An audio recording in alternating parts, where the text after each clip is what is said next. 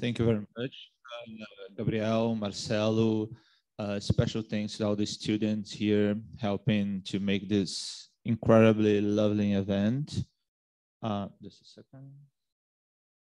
Also, well, say hello to all Zoomers here and there and everywhere.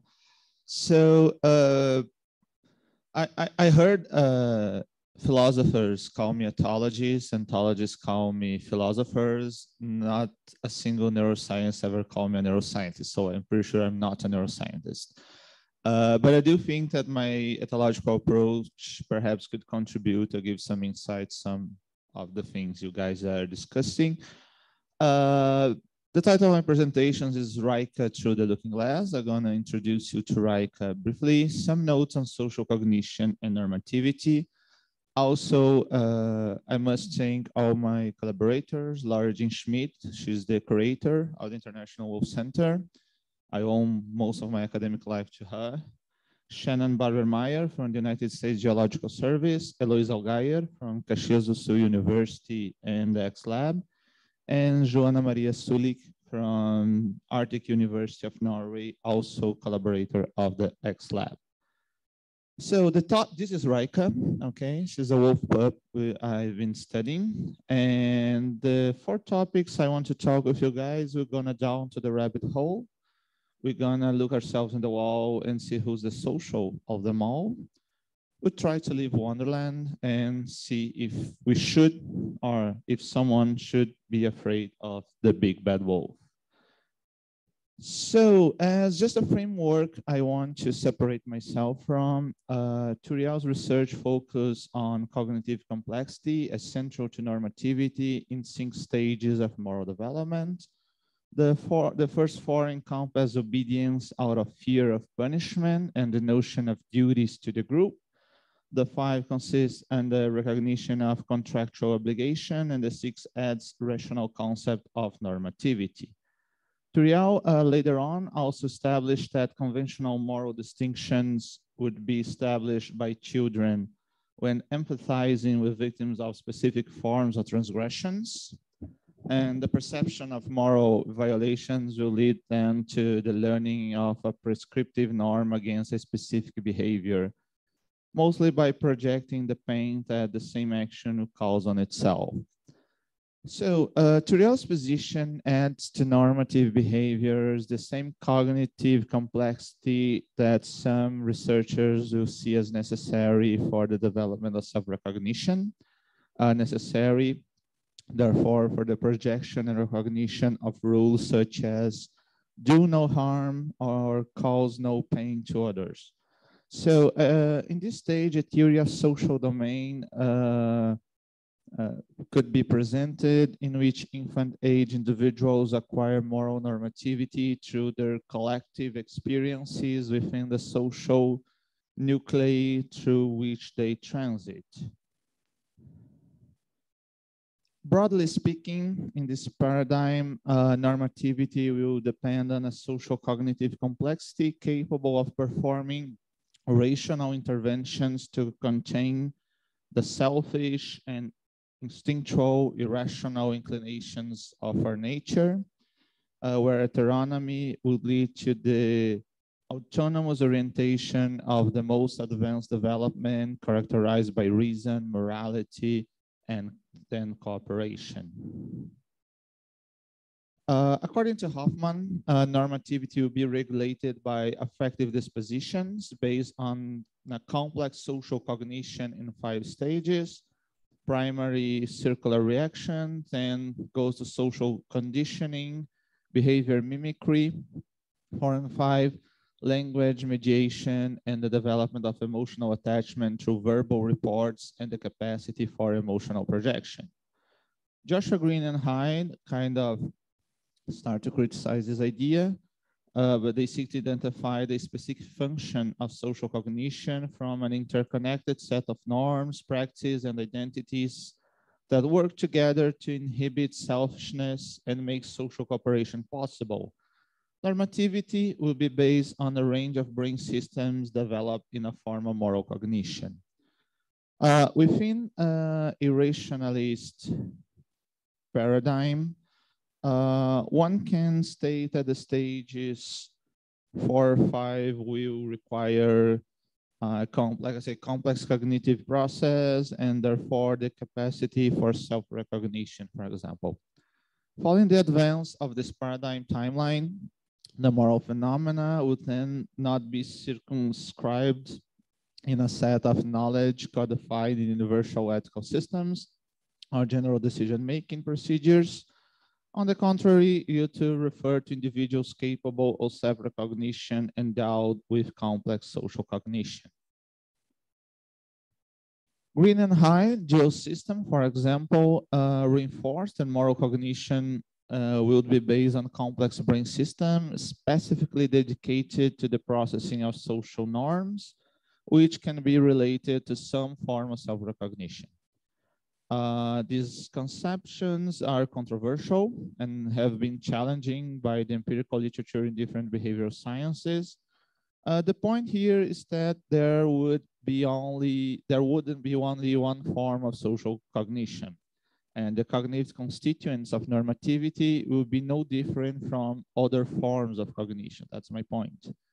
At the same time, the criterion of complexity can be questioned as a touchstone for the different nuances of normativity found in nature. So the first point to challenge this position is to investigate the stages of self-recognition and how and if they occur in species other than humans.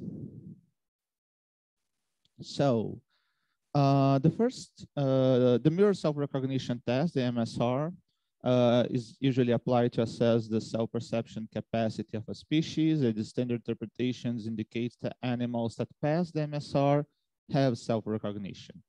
More narrow interpretation suggests that the test measures the ability to solve problems, considering self-recognition ability as associated with social cognition.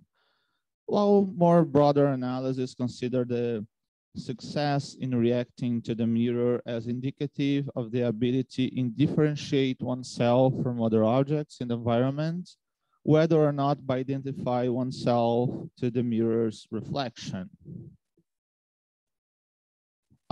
Shannon and Laurie, they identify self-awareness as a spectrum.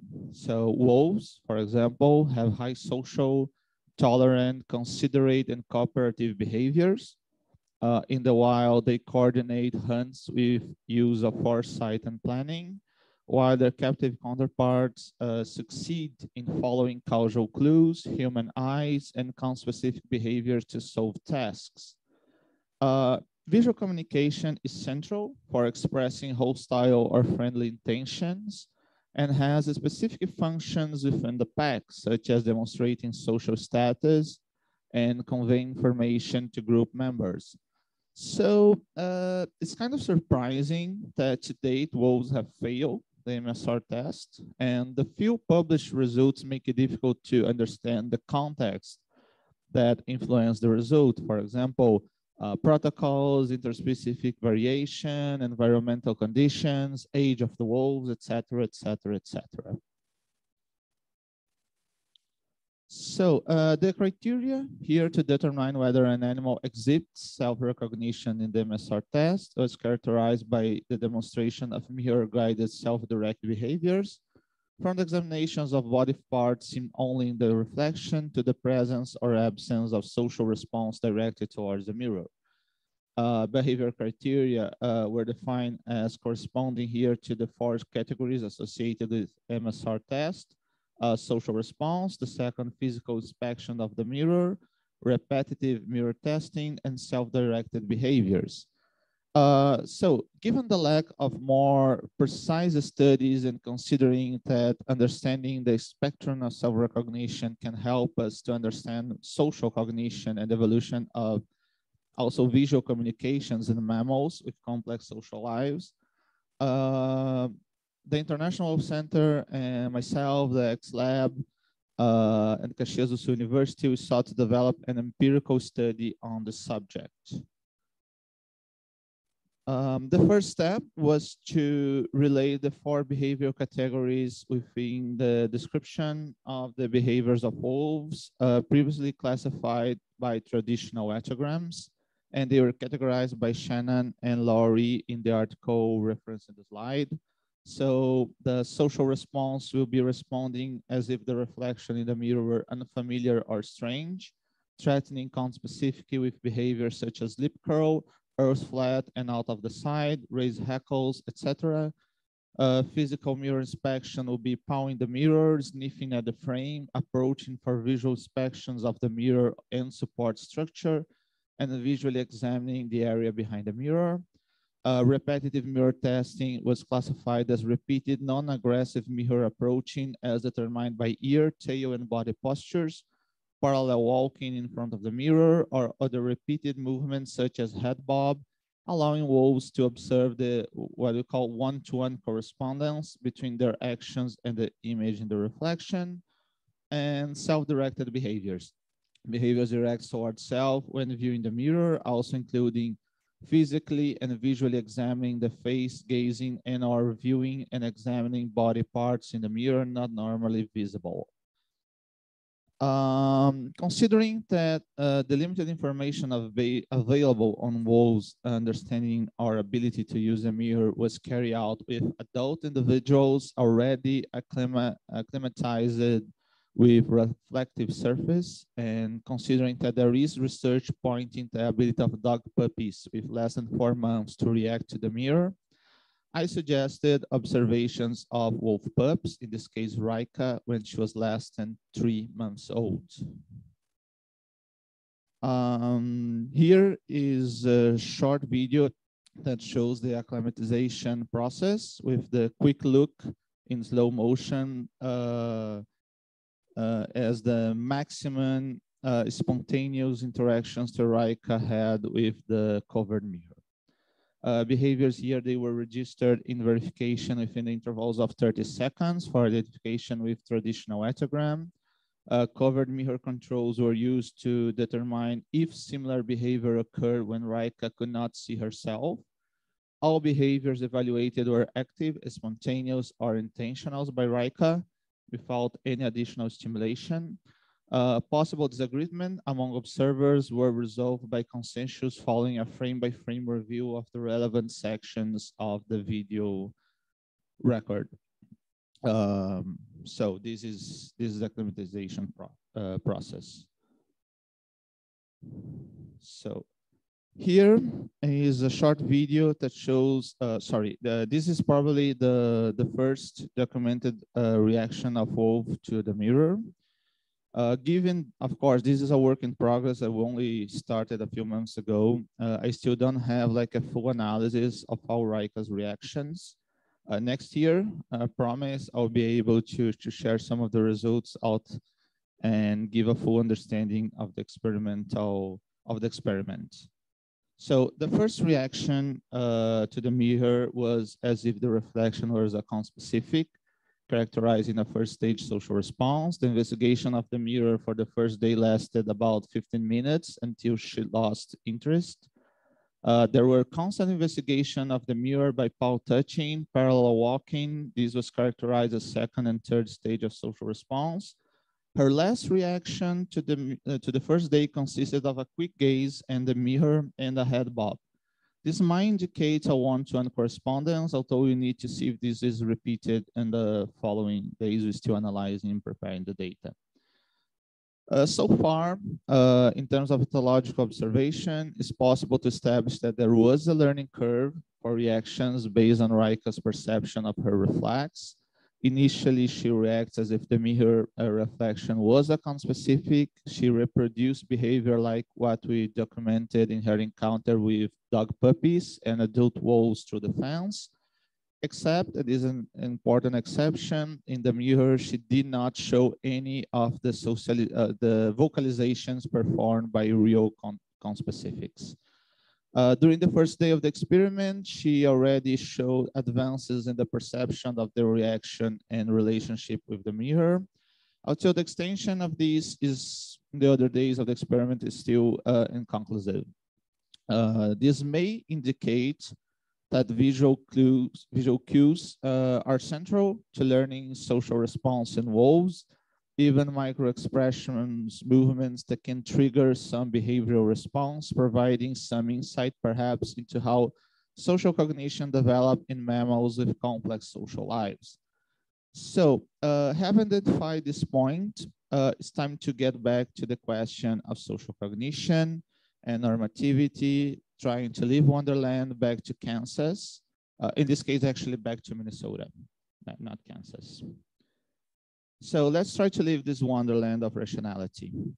Daniel Kelly questioned Toriel's framework for distinguishing moral from conventional reasoning, pointing out that reasoning about moral transgression may look quite conventional, while in other cases, reasoning about putatively conventional matters takes on moralistic characteristics, while Heinrich established that the cognitive evolutionary accounts usually posit a distinctive norm system constituted by a set of mechanisms and adaptive heuristics for acquiring the norms of one's local community, as well as intrinsic motivational process that dispose agents to conform to these norms and enforce them on others.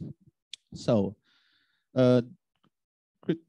Kelly critiques a more rationalist characterization of the moral domain as artificially narrow due to its commitment to moral rationalism and focus on specific populations. So the central explanation for example, for Kelly's research project has not been moral thinking as itself, but rather the broader capacity for identifying, conforming to, and enforcing social rules that dictate which behaviors are required, allowed, or forbidden for members of any given community. So norms so construed might govern prototypical moral domains concerning matters of harm and fairness, while also regulating a much wider range of so-called conventional activities, from rules about queuing up to the grocery store to governing the proper preparation of food. So while this approach leaves open the possibility that moral thinking might constitute an empirically distinct type of normative cognition, does not start with the a priori assumption that this must be the case. Rather, new cognitive science of norms takes heterogeneity and cross-cultural diversity and cross-species diversity in the contents of normativity thinking as its starting point. Green actually reviews his initial approach by poses the question succinctly by claiming that the field of moral cognition does not study a distinctive set of cognitive process, who instead adopt a pluralistic approach and paid more attention to cross-cultural diversity, cross-species diversity. The moral domain might also encompass a much wider set of behaviors grounded on values, including in-group loyalty, respect for authority, and more important, truthful behaviors. So the methodological approach here is inspired by the way ethologists study the phenomenon of animal culture. They treat a behavior as tradition if it is shared by two or more individuals in a social unit, and it is acquired via social learning and transmitted across generations.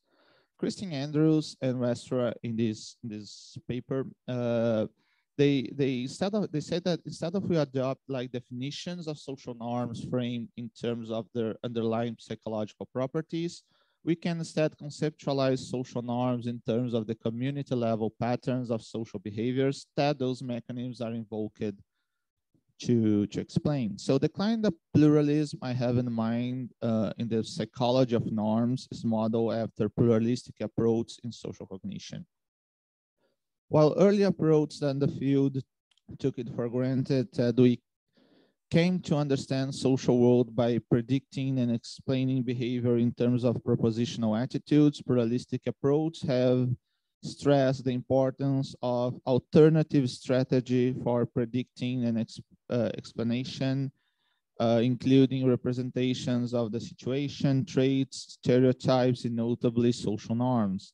So the key insight of a pluralistic approach in social cognition has been the understanding the social world as more messy, complex process, and well, for that there will be a variety of ways of doing social cognition, not simply one.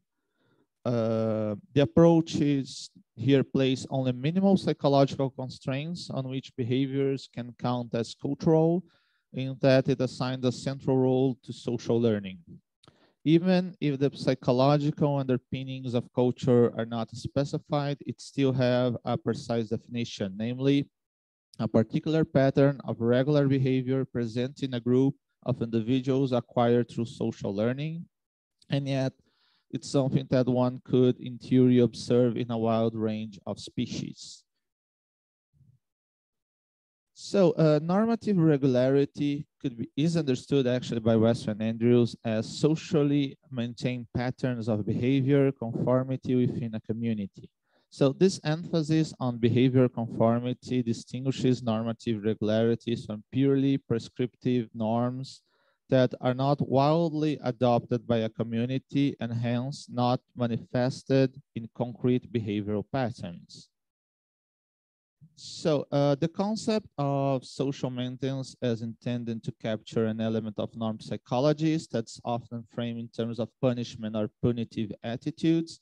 So the idea is that social norms are not mere patterns of conformity, but rather patterns where conformity can be rewarded and non-conformity can be met with some sort of social pressure. This social pressure is involved in social norms are not limited to negative incentives against norm violations because, of course, positive reinforcements behavior also have a role to play here. Such positive pressures might include behaviors that signal social approval, such as friendly body language, explicit praise, including norm conformers in social group and activities.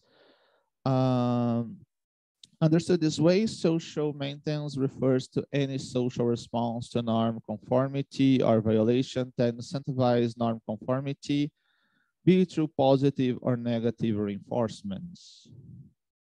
So the central methodological proposal is that normative regularities should be the primary explananda for a theory of psychology of norms. With this methodological framework in place, perhaps you'll be able to fully articulate a central empirical thesis. Norm acquisition, norm conformity, and norm maintenance can be enacted via a variety of different underlying cognitive process of varying degrees of complexity.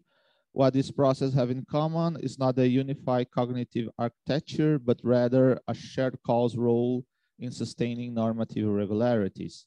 The idea is to adopt here now an emotivist approach based on empirical pluralism, paying more attention to the diversity among species, cultures, and populations to better understand the relationship between normativity, social cognition, and moral phenomena. So who's afraid of the big bad wolf? Well, the rabbit for sure. The hypothesis here is that embodied emotional reactions are elicited by homologous brain systems in social mammals, statement compatible with an empirical pluralism because there might be some overlappings between species, but is grounded, more important, on evolutionary perspective. So an embodied theory of emotions takes emotional reactions to be akin to lungs in our breathing animals, characteristics that are so important they arose once and have been conserved ever since by natural selection. So in this sense, each emotion must be understood as a set of programs that guide embodied behavior responses when a specific type of problem is encountered. So the scheme goes a little bit like this, okay? An error is the embodied state caused by the body's feedback associated with specific danger or a specific problem. The brain registers these bodily changes as representatives of dangers. Such activity can be related to the detection and appraisal of social behavior, collective behavior, including social exclusion, given an increased focus on social evaluation. This process mediates the emotional responses to potentially dangerous scenarios, to plays an active role in error detection and monitoring to trigger appropriate motor responses. In a primary stage, there are expectations such as not fall from a cliff, wait, you're walking near a cliff, or to get food when you're hungry. Fear and anxiety, for example, are embodied signals of immediate danger and elicit awareness of an error in a specific scenario. In a social stage, the expectations turn into instinctual demands such as feed me and be truthful to the group. Happiness, joy, sadness, guilty, anger, pride, shame, disgust are signals of social danger to elicit awareness to an error in a specific social scenario. The embodied conditions, the embodied emotional reaction, as well as the cognitive process associated with these responses are the same in all of those cases. That is, there is no specific cognitive process that distinguishes the first from the second scenario, only the advent of social instincts that incline certain mammals to live in groups, and with that, gave rise to a new problem to be faced by this species. In this sense, understanding how the different forms of social cognitions occur is relevant to distinguishing between general rules and moral normativity, for example. To conclude, I'm going to present now some pilot studies on the role of emotions in wolf pack behaviors. I would have actually all of us and the group will have started this part of the research last year, but as happened to all of us due to the pandemic, only now you're able to start experiments. In this presentation now, we will have focus on showing how we are creating a database of emotional responses in wolves to later identify when they emerge in their social context. Also, we will be able in the near future to compare their embodied expressions with humans and other primates using Ekman's facial action coding system and its version of canines known as dog facts. Okay. So the technique we are using is geometric morphometric, and it aims to analyze coordinates in a Cartesian plane that lead to a continuous variation of facial and body movements. In case of Reich's observation, age subdivision is necessary. Wolf pups show allometric growth of the skull. So the samples will be subdivided into groups according to growing period range using anatomical landmarks. Considering that its application in wolves is unprecedented, this would also lead to a database for future behavior studies of the species. It's noteworthy that this mapping can be applied later to other organisms, leading to an objective comparison between expressions in different species of mammals based on homologous physiological structures. So this is the 18 landmarks we're using for from the frontal face. There's also from the side, but due to time, I only show on the front. Consider these images being generated by ourselves in the study conducted at the International Center. It starts on this late July. We continue on next May to August of 2022. Perhaps in January, we're trying to see if it will be possible. And for data collection, images of the frontal and lateral view of the face will be used, allowing analysis on different side faces of the same subject. So this is an example of anger, and this is the vectors of the variation of the landmarks in anger. We have that for all of the emotions I mentioned. We're trying to build that. We don't have for all of them yet. So anger, for example, is a basic emotion that serves a variety of adaptive functions involved in the regulation of physiological and psychological process related to self-defense. Also plays an important role in the regulation of social and interpersonal behaviors by motivating individuals to repair transgressions.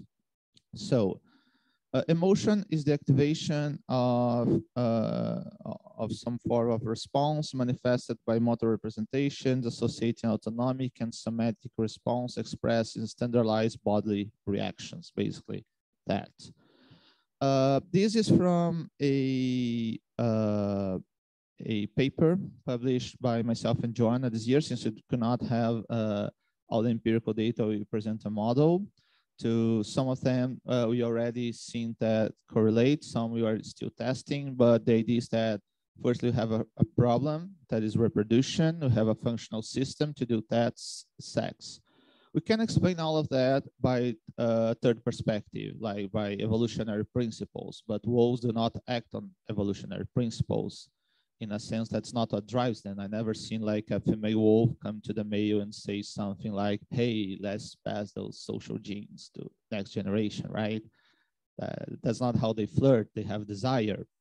So desire increased likelihood of sexual contact. But when you have animals with highly parental investment, you need to keep the mate, okay? So you have two functional systems. It's bonding and mate protections.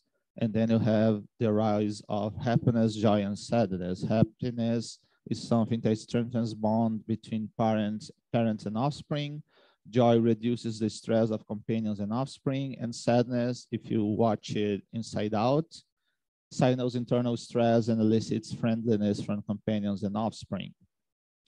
But if you are a social group, you need to cooperate. Groups that cooperate better have more advantage because they preserve more energy to defense of territory, to hunt, and wolves are highly cooperative, highly functional. Wolves do not have alphas in the pack. We call only breeding pair because it's the couple that eats and there's not a dominance through imposition of force.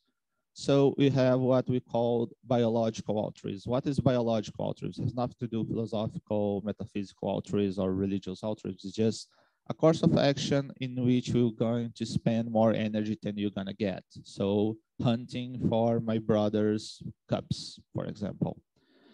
But what happens if I not do that? Well, if I not do that, I receive anger for the others. So anger motivates others to repair transgressions, motivates me to repair my transgression. And if I show guilty, I probably will be harder for me to do it again. So it repairs own transgressions of reciprocity. And you have some forms of group organization, which leads to domination, hierarchy. Domination doesn't need to be domination through force. You have pride, shame, and disgust. Pride displays high status. Shame displays submission. Shame also pacified possible aggressors. And disgust excludes group members who violate social rules. So anger and disgust here are very different. Anger leads you want contact. It brings you closer, okay? While disgust is something you don't want to smell, you don't want to see. So it will be like usually this perceiving like the more there is a variation like a difference from do socially wrong from really deviant behaviors, okay? So this is a relation developed, like I said, by myself and Joanna, between social functionality of emotions, the most basic to socially complex behaviors and the problem they solve. And finally, the distinctions between social discomfort and deviant behavior can be perhaps measured by the intensity of the embodied emotional expressions. And you can see that through the vectors, because the more intense expressions, larger, greater will be the vectors. And this is related to the harm caused to the group. In short, the wide range of social and emotions exists insofar as different social and antisocial behaviors that are beneficial or not to maintain social organization, being adaptive responses based on a plural social cognition developed from different scenarios. And thank you very much. I hope I don't extrapolate my time.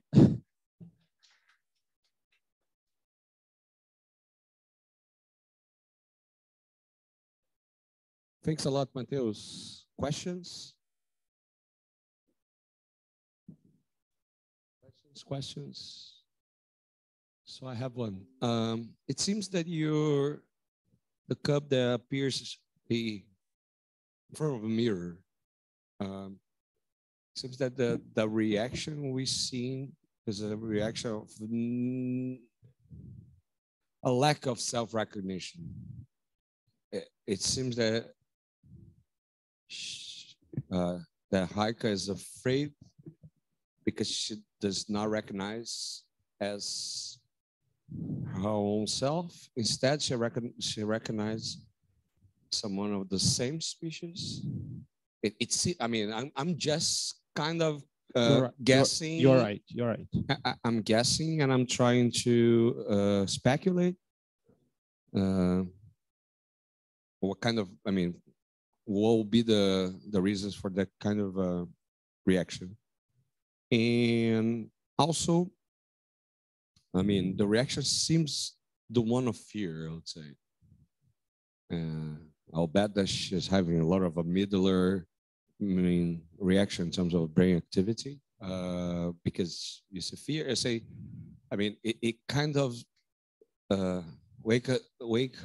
wakes her up to something in the environment. So I'll bet that we'll have amygdala processing there. So I just want to explore that specific movie about the reaction to the mirror. I mean, in just comparing with other species as well, we know that bottleneck dolphins, they use the mirror as they would in a beauty salon. You know, they really kind of play with the mirror. They're clearly recognizing themselves. We know the bonobos recognize themselves. We know that chimpanzees clearly recognize themselves. So how do you, I mean, and I've seen that live with my dog.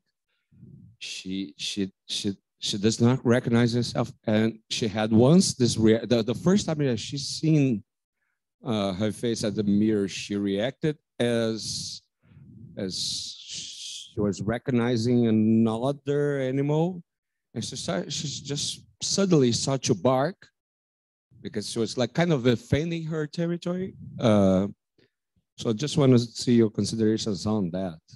Okay, that's a great question. Actually, I think it helps me clarify some of the points.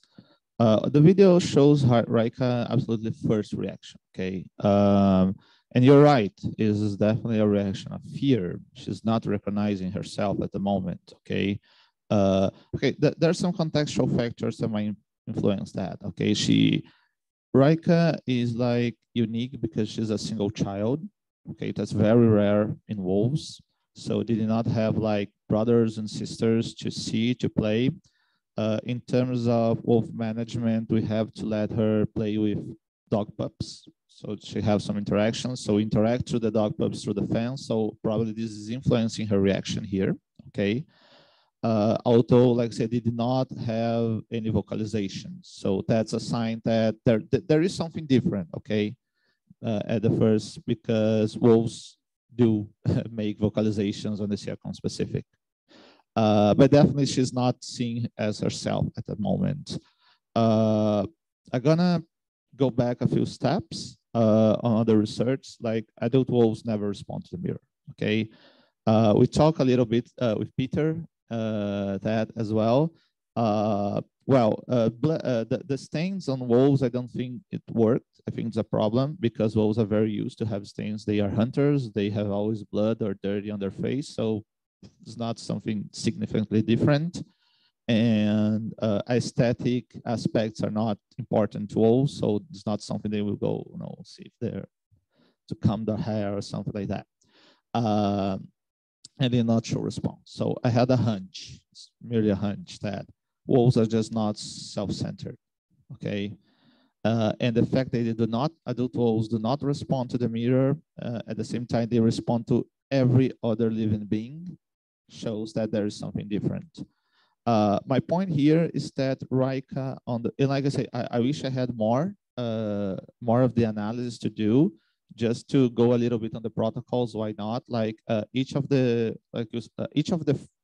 time there is a movement in any body part, you need to froze the frame. And if you remember from the video, there are some grids on the background. So we have to correct the angle so we don't have distortion when you do the geometric morphometric analysis. So this takes like 6 to 8 months to do it, to process all the frames and all the videos. So we only finish like the first day. She did, and that's why I'm going back to the ethological observation, more traditional ethological observation. She did have a social learning curve on the first day, because I do not have the frame and the video here to show, but her last movement was like a head bob and a gaze. gaze is usually indicate the first picture of Rika, she's gazing, okay? Like the ears pricked, the more, and she did that to the mirror. It's inconclusive if this continues to the other days. And why is this inconclusive? You did say fear, and I do believe she's afraid there. Okay, contextually, that's she's definitely not ashamed. She's definitely not feeling guilty. She jumps back. She jumps back. Exactly. She's afraid. Hello. But the good thing about geometric morphometrics is that we can capture like micro movements that traditional observations cannot. So you can see even the small path, even like pupil dilatations differentiation. If this is related to what we can find and correlate to other databases, they might show like small nuances, small differences that might lead us to a better observation. So that's why, I mean, I know she gazed on the other days, but I need to see if this is a real gaze on the mirror, if the eyes are pointing like to something behind. I don't know. We need to really be sure that there is a correlation. So that's why I'm not being like, okay, she did show some, but she showed a learning curve through the self-recognition. How far is that? I honestly, Gabriel, I don't know, but it's most that other researchers found on terms of self-recognition. So I don't know if it answers your question, but yeah, you are right. This is not, she's not recognizing herself. She's just merely differentiating the image from herself, because but she is differentiating the reflection from herself, and she's responding to that. And one thing we aim to analyze if is these emotional reactions to their mirror, if there are any small micro difference from her reactions to real wolves, because she's now living with a pack. So we are continuing to do this study. I don't know if it answers your question. No, it's fine. My other question will go in an absolutely different direction. I mean, mirror recognition would imply some form of self-consciousness, right? But let's shift gears to decision making. I mean, you mentioned the cases when each one of the animals are expelled out of the bag. I mean, is that a collective decision? It is a decision that is made by the leader of a pack. How is this process? Could we say that this is like, I mean, you use the term the wolves normativity, you use terms like that. Are we anthropomorphizing these animals? Can we clearly speak of normativity, social criteria for decision-making wolves, or there will be some form of anthropomorphization of these animals? I don't think it's anthropomorphization. I do believe that anthropomorphization happens. Okay, so I'm gonna first address the anthropomorphization part of your question. The fact that you do anthropomorphize wolves doesn't mean that they don't have like a specific form of social normativity. Wolves, especially if you are in a wolf country, they elicit a lot of intense emotions. So it's very rare to find a person that is neutral about wolves. They either hate it and want to be extincted, or what we call at Wolf Center like crazy wolf people. You know, like, oh, I have a shamanistic connection to this animal, and you see people projecting their own emotions, their own experiences a lot. Okay, and that's a good thing about this technique, I believe, geometric morphometric, and using like the facial action coding systems, because you can say, no, he's not feeling guilty for killing this this deer. He actually feeling proud, and I can show you that. I can show you he's feeling proud, because you see the tail out, the stuffed chest, and all that. Now, I mean, we're having another leap forward beyond normativity. Now you're talking about morality in wolves. That's like a leap forward. So yeah, I can address this second leap forward. Okay, The second you said about a form of normativity, a social normativity, if they have their own, and how the expelling, you know, like how they might expel. First, say it's pretty rare that it happens in the wild and captivity as well, because they have less choice. What we see happening is like increasing in bullying. Okay, and it's always a social decision.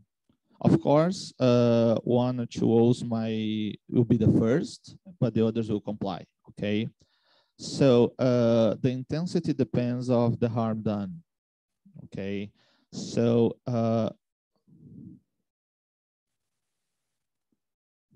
we are implying a third thing. I mean, they have like judges. They have kind of a dosology for punishment. Yeah, I'm not talking about. I'm not. I do believe we can understand their normativity. A positive correlation between the intensity of the harm to the community and the intensity of the response, counter, the response, the bullying that they suffered. That's definitely happened. Okay, that's definitely happened. For example, if you steal food, if someone is eating and you steal the food while let's say we're both back. Okay, I'm eating and you steal my food, like push me aside. That's wrong. Okay, if I leave to get some water and to get my food, that's okay.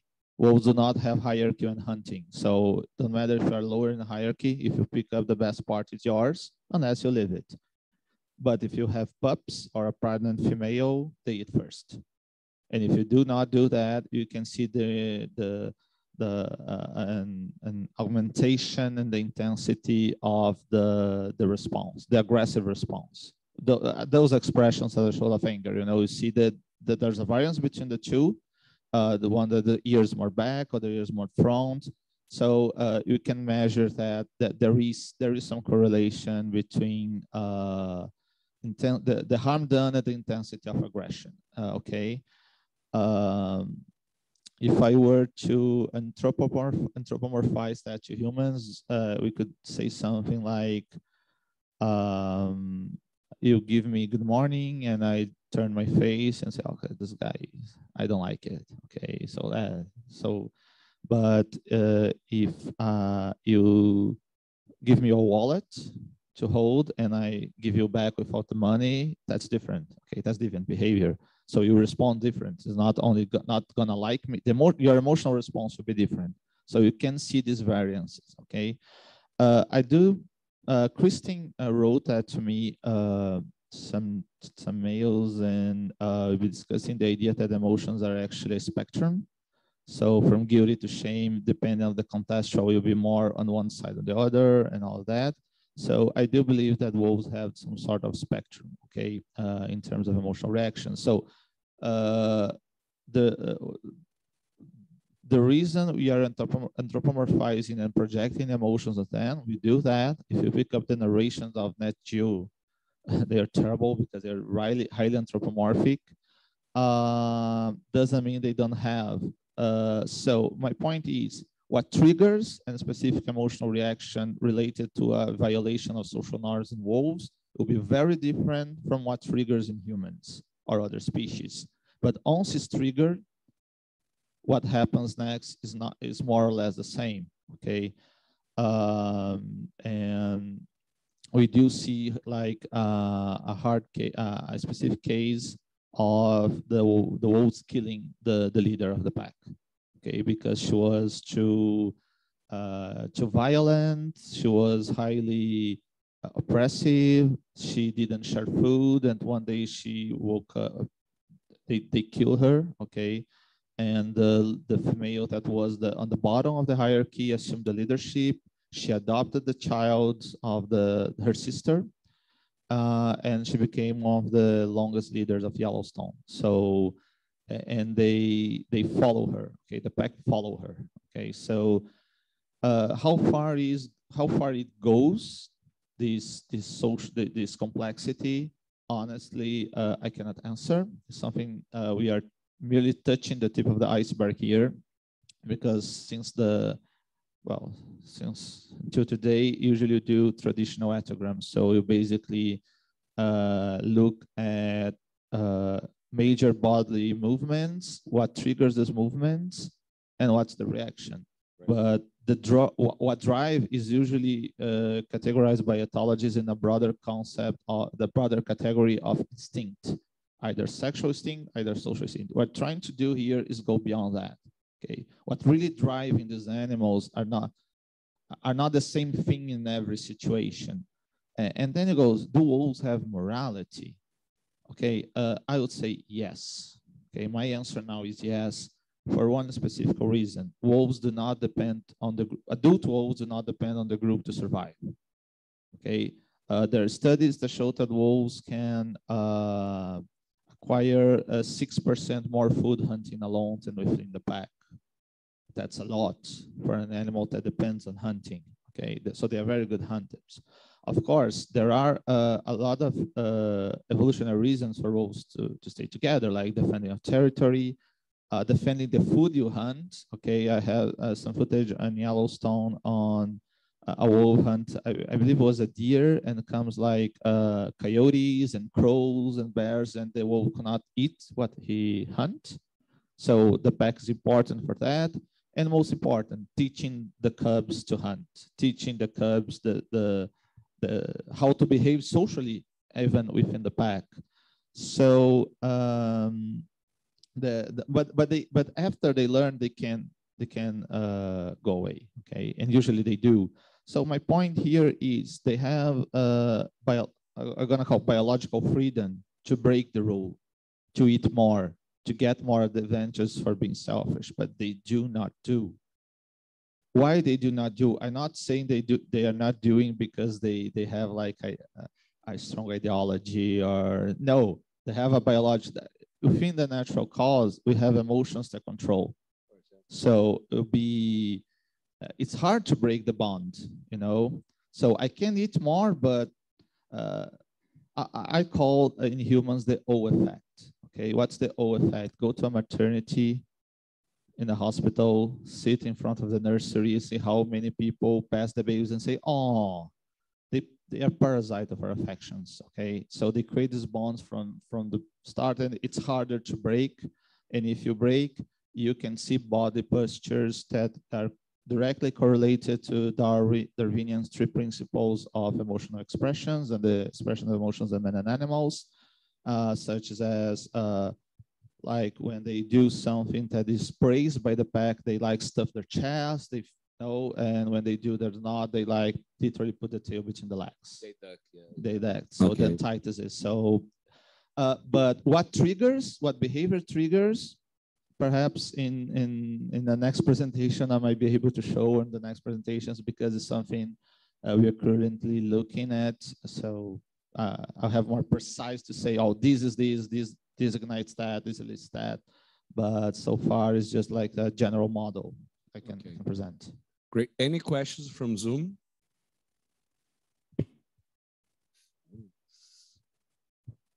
So,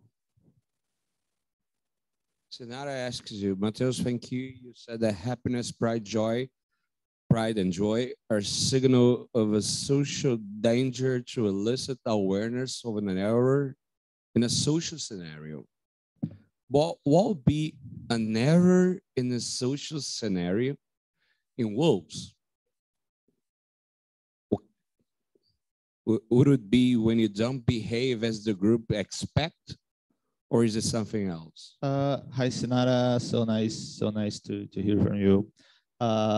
Yes, actually, untruthful behaviors. So let me put in 2 categories here. So that implies that they have some notion of truth as well.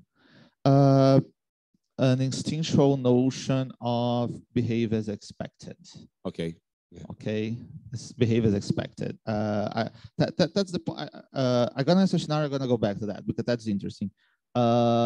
So basically, we have social pressures within the group, that expectations. Okay, and this is directly related to the capacity of break the norms, to break the rules. For example, I don't remember, we talk a lot on the coffee breaks. I don't know who I was talking, but I think it was Carolina.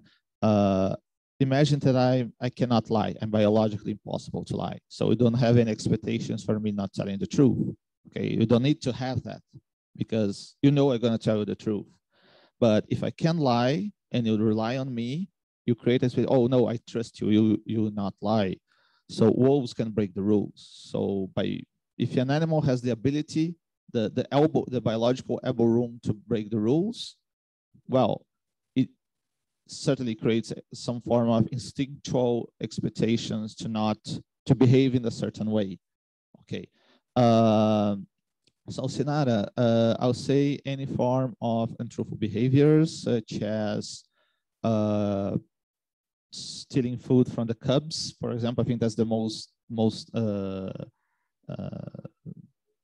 yeah, something like that. We do have wolves that do not engage that much in territorial defense. Others engage a little more. So I wouldn't say that's highly relevant, but the life threat situations, if a wolf do put itself into harm's way to protect other, that is certainly it's praised by the pack. You can see that he goes up a little. Okay, he gets some social credit. So yeah, basically I'll say it's when you do not behave as you're expected to behave. And that's and to finish my answer, because I think we're ahead of time. The breeding pair are not above the rules of the pack. Okay. Thanks, Matheus. Big round of applause, please. Thank you very much. Thank you very much, all.